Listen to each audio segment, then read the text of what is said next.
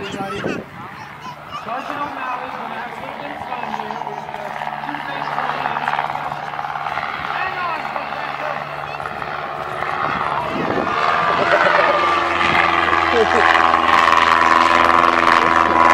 Much engineering reason, many things coming together.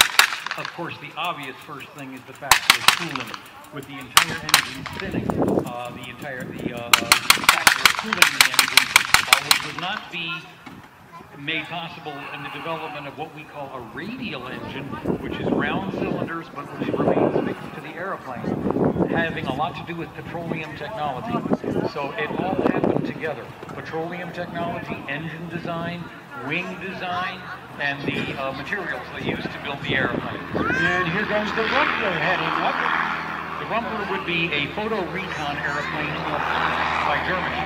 And this particular airplane was built in Lawrence, Arabia in 1962. As you can see, the cylinders turn to the propeller. Rumpler was not well defended, so later when we do the air pageant, we're going to see what could happen on a war day over the skies of Europe in 1917 or 1918. All right, everybody, let's think happy thoughts so we get this engine started. She gets a little cranky. Good choice of words.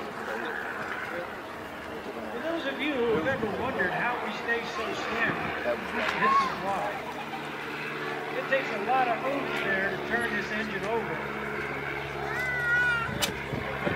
Well, we had one pop. She's about ready. Come on, baby.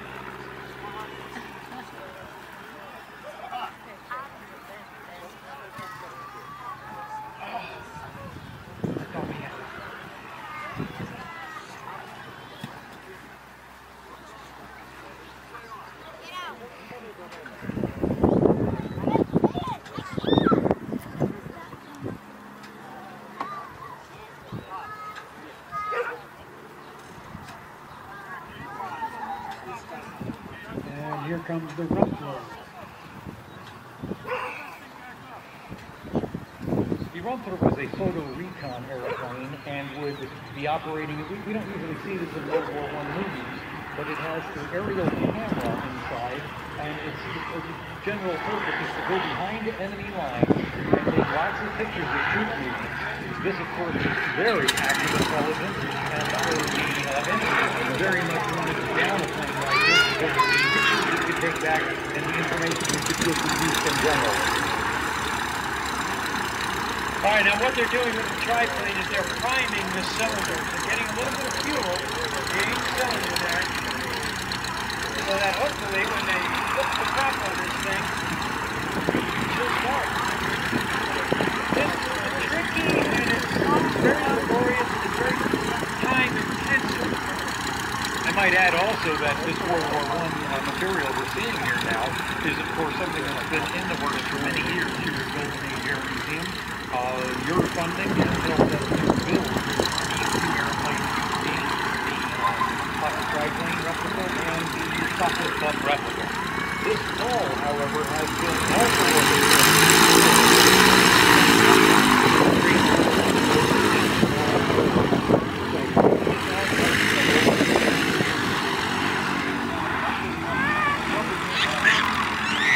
and Canadian ace James Glenn is taxiing out to the Fokker Club.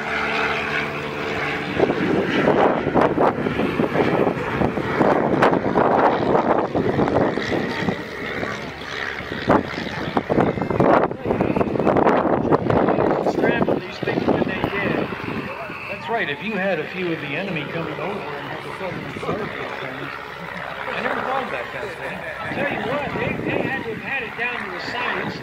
Unfortunately, it's probably one of those things that's been lost through time. Now, I heard them talking about it earlier this morning when we were at the pilot's briefing, how you do start this thing. And so far, the engine seems to be winning. As you notice, we have switch starters. You mean a different man named Armstrong? Absolutely. Okay, I see coming over here, walking up towards the announcing stand, is our friend and colleague Mike O'Neill, who a little later, or maybe Spooner is going to be coming up here and giving us a little more elucidation about World War I, and especially about next month, when the Wings and Wheels fly in here at Golden Age Air Museum. Just 1 month from now, we're going to have a very strong World War I theme. World War I flying. Come on, baby, you got a kick here. We got to get some sparkage going. Ladies and gentlemen, we do need combustion here. I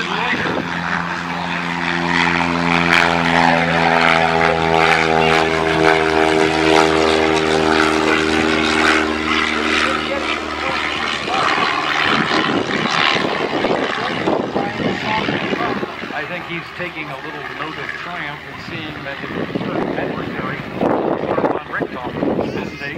And that's right, your attendance here, the proceeds from your attendance at the air show also goes to help build new aircraft.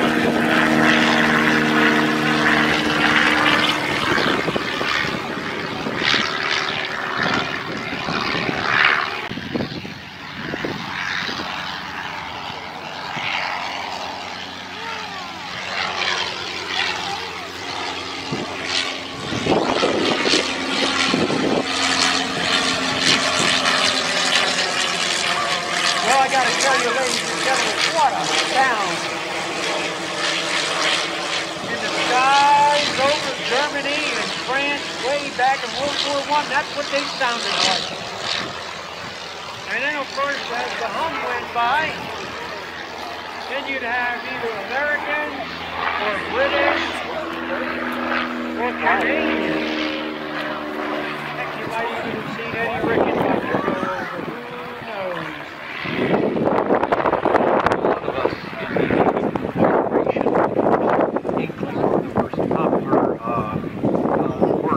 Talking about World War I flying, interestingly enough, was by Charles Schultz in his about Peanuts, and then the imagery of his dog Snoopy being a World War I pilot, and later the pop songs that came out later in the 1967 or 68. We appreciate that, but want you to know how seriously we take World War I flying. The average lifespan of a British pilot during World War I, once he made it to the front line, was 2 weeks. It was a nasty war. It was dangerous.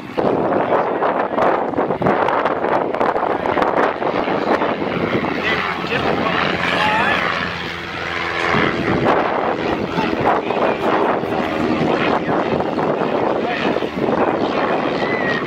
But here in 1914, we got workers. An unbelievable jump in technology, and doing some research years ago into the numbers of World War I airplanes built, I was stunned to find that many of these airplanes had over 10,000 plus examples built back during the war, and that to me is just an incredible construction. They were made mostly by cabinet and furniture makers. These are wooden airplanes. So anybody who was skilled in the trade of woodworking could build these airplanes. We've got a problem up there. I think Lozar has Captain Major Glenn in his sights. Oh boy. Come on there, Major Glenn. You got to turn the tides on this guy. Here's some gunfire. I sure do.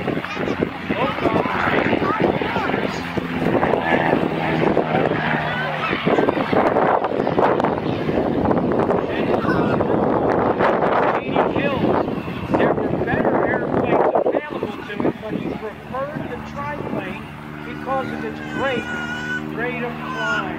And its very tight maneuvering ability and turns. And the advantage of having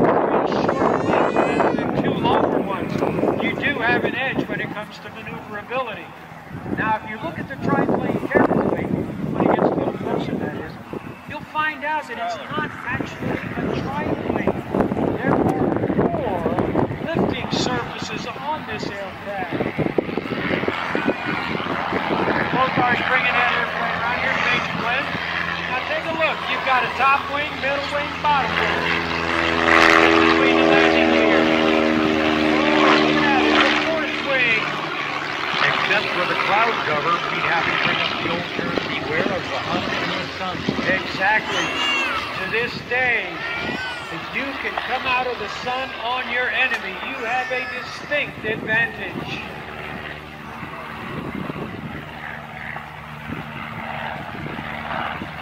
The hunt in the sun, that was one of Manfred von Richthofen's favorite tactics, was to get his flying circus to the point where they had the sun behind them.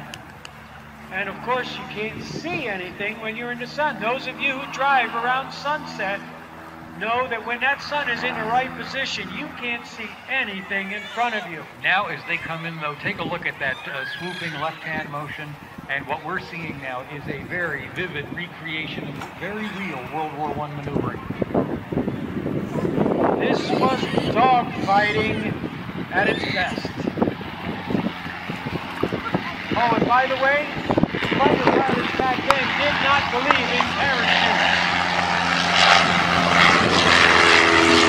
As an original or World War I airplane to bring it on out and be part of a very special commemoration at AirVenture.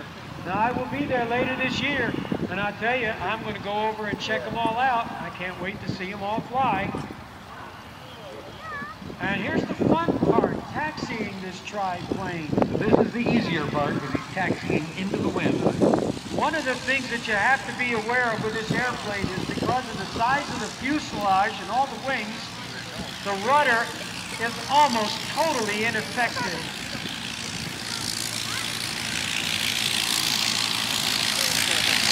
One other interesting point about the triplane, the strut. They join the wings together on the outboard part of the engine.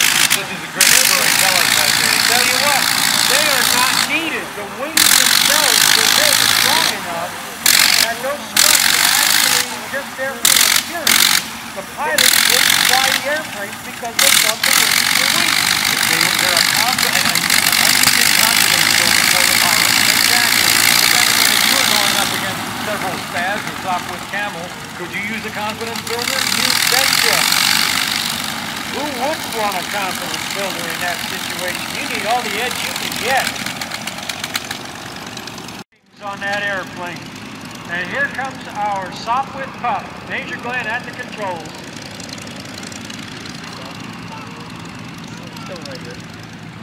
Oh, okay. It doesn't look quite as dramatic as the German triplane, but well, my God, the Sopwith Pup had a very strong reputation as a very formidable air fighter. Yeah, this was an airplane we didn't want to mess around with. And in just a minute, we're going to ask for some applause for our pilots. I'll introduce them to you just in a minute as soon as the Sopwith Pup engine shuts down. There it is. Hold there. Okay.